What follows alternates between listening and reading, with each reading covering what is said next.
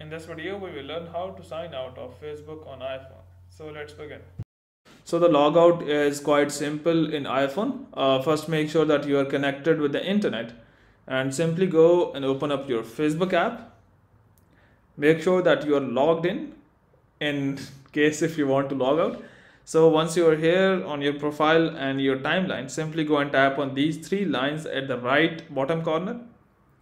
This would open up your menu. Now scroll down below and go to the end, and here you have an option of log out.